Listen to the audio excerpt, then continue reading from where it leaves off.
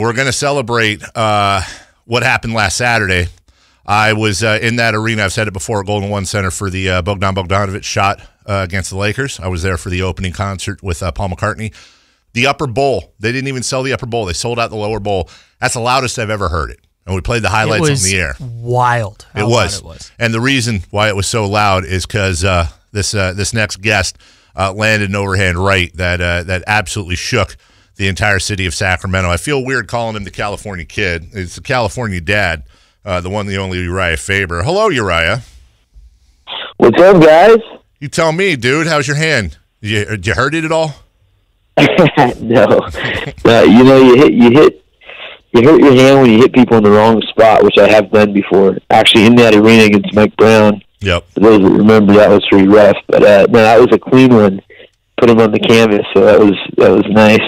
Is that like in baseball, like when you connect, you just know, like, man, I really got into that one? Is that the same thing when you catch a guy square on the jaw like that?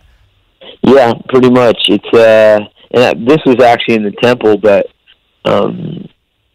yeah, normally you hit a guy on the button, it's a kind of a smooth thing. So that was nice, man. No hand injuries and made the city proud. That was fun.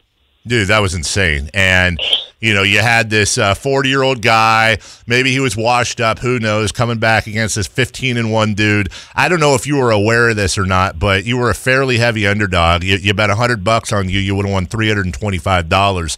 And this was about as quick a knockout as possible. Does any of that matter to you when you're leading up? At this point of your career, do you use that as motivation at all, or do you not care about any of that crap? I didn't even know that. Yeah.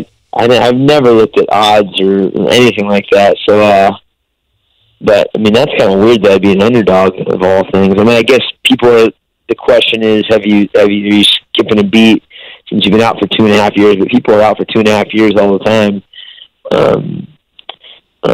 Most of the time they get in trouble for something and they get suspended. But I just took a break myself. So, in my mind, I was definitely the favorite.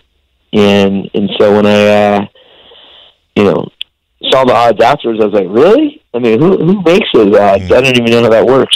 Yeah, in your home field too, by the way, which is a major. Is that Urijah? I know that you have so much love for the fans. I know that you love fighting in Sacramento. Everyone knows that. But I'm curious. Once you're in the octagon, is that crowd truly an advantage for you, or do you block it out? I feel like just the energy in general. But I can honestly say everywhere I've gone, when I fought in the Philippines against Frankie Edgar, when I fought in Canada, and I've fought all over the U.S. and the world. I mean, I get a big rise from the crowd every single time, which I feel fortunate. But in Sacramento it is probably a little bit more, and looking around and seeing familiar faces, that's something that always happens the most in Sacramento. I mean, I could see friends from elementary school and friends from my old neighborhood and business guys I'm working with and my teammates, and like that in itself is pretty unreal. Urijah Faber joining us. The guys are going to love me name dropping here, but while I was on vacation last week, I hooked up with our mutual friend Ariel Hawani on his show. God. Hey, get it out of your head. Unreal. Can you do it after the guest, please? Yeah, Can you okay. drag me Sorry. out? Fine, yeah. And the subject was, of course, you. And one of the things we talked about was when my goofy ass was carrying your belt for the Pulver fight, and I had mentioned that I'm not really a spiritual guy, but when you've got tens of thousands of people all focusing their energy, including that spotlight on you, it's something that you can't describe unless you're there. And it wasn't focused on me, it was focused on you. I was directly behind you, but I know it sounds stupid. I felt it. Like, I physically felt that energy. You are kind of a spiritual dude. Like, you're in touch with that side of yourself. Do you still have you gotten used to that? Or when that spotlight comes on and you're saying hi, Mom, to the camera, do you still almost physically feel that energy pinpointed on you? Yeah, I mean, you really do, and that's the closest thing I'll get to being a rock star is walking out in that arena and have everybody focus on you, and it's pretty unreal, and that's cool. I just saw a picture actually of that day when you're behind us and everything else, which is awesome. And we actually, for this fight, I had the Ranger Roads, a nonprofit that one of our former active fighters, Mikhail Venikoff, has put together, and so we had, vets that are amputees that walked us all out to the cage, which is an awesome experience. They were all sitting front row, and so being able to share that with you and I are childhood friends, and being able to share that with the Ranger Road vets. Yep. And actually, my buddy Devin Johnson, who's got he was one of our teammates that suffered a neck injury. He was able to walk out with me at one point to the octagon. So it is kind of a spiritual thing, and it's a super unique experience, and so I'm pretty pumped to be able to have had it as many times as I have, but also to share it a little bit. Absolutely. Urijah Faber joining us. First time you've had a fight as California dad instead of California kid. Does that make any difference in training? Does that make any difference when you're in there? Does that make any difference in motivation? I know your baby's not old enough to know what's going on yet, but did that change anything for you at all? I had never had trouble getting motivated for fights, but I mean, it's obviously a really instinctual thing to have, have a bigger purpose when you have a baby now, and so I definitely felt that in preparation. Just coming home at the end of a day or in the middle of the day, and getting that extra motivation reminder of why you're doing this stuff. It's very difficult. I mean, getting back into fight camp is a hard thing for those that haven't done it and haven't done it correctly. It's super, demanding on the body, on the mind, on your time, etc. So having the baby is definitely a reminder of why you're doing it, and the bigger picture. And she won't know this now, but she'll get to watch some of the videos of us on the lead up where she's part of it, and so it'll be a cool thing for her at some point in her life.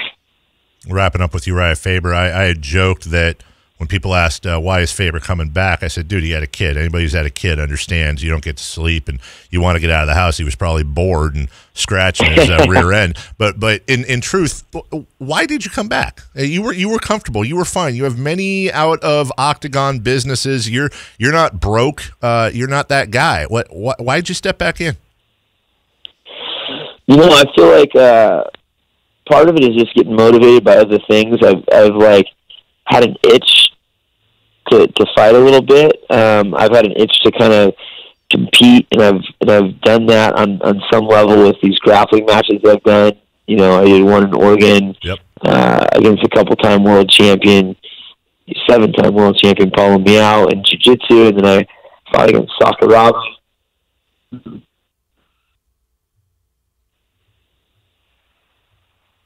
Oh, we lost him, I think. There you are. Sorry, I lost you for a second, Faber. Go ahead. Go ahead, dude. I lost you for a quick second. And I started training for that stuff and taking it serious. I couldn't help but just think about training everything and actually getting a real fight. And so it was just something that was calling for me. And then I kind of prepped myself at the beginning of the year in January that I was going to get myself in shape. I was getting, frustrated in some regards with what to show these guys how it's done, the dedication and how you attack a training camp. And then I was getting motivated by some of the guys that were doing it right, where reminding me of why I stood out for so long. And then looking at the current landscape of the sport, there's a lot to gain still. And business, one thing, it's business is its own fight, and you have all these things that you're doing and whatnot, but I'm still living in the gym. It's like my fantasy factory, the gym over there. I've got my offices there, and I can spend a whole day, just keep myself busy with all the things I'm working on. But at the end of the day, it's still business. I'm still getting paid to do it, and the sport's still growing massively, and I still know in my heart that I'm competitive. I could be a world champ. Like that's the way I think about things. So I just wanted to jump out, and so I did. You wait too long, there won't be those opportunities to jump out, and it just meant a lot at the time. And I felt like, it's time to go. And if I don't go now, I won't go. And there's a lot of people that stop in life and don't do things because it's going to be too difficult or it's scary or, don't want to risk this or risk that. And for me, I'm just like, you know what?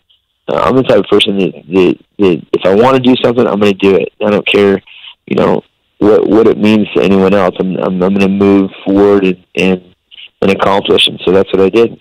Urijah Faber with us just under a minute, and perfect way to end the interview. I can think of no better story than you coming back at 40 years old, a new dad, and holding that UFC belt. And Dana White may be a lot of things, but he's not stupid. That is easily, and that's no bias on my part, that is the biggest money-making fight at that weight class, you and Henry Cejudo. Why will you hold that belt if you guys face off in the octagon? Henry Cejudo is a 125-pound fighter. He's a big 125-pound fighter, and he went up and got the 135-pound belt as well. But as far as I'm concerned, it's a great matchup. He's a Olympic-level wrestler. I was a Division I wrestler, wrestled at the highest level. My jiu-jitsu, I've gone against multiple world champions, submitted guys that have never been submitted, and have, I think, the record for the most submissions in the UFC, WC, Strike Force, all combined with 19. If it goes to the ground, I feel very confident I'll have the edge. On the feet, you guys saw my last two fights, both here in the arena. I dropped Brad Pickett, who's got a win over Demetrius Johnson, one of the best fighters of all time. Dropped him with a left hook. Dropped Ricky Simone, a 26-year-old guy with the overhand right. I don't fatigue in fights. I never have, and I'm mentally strong. And I think that Cejudo is super mentally strong, and so he's definitely broke guys that couldn't hang with his pace or his mentality, and that would never happen to me. So I think it's a great matchup.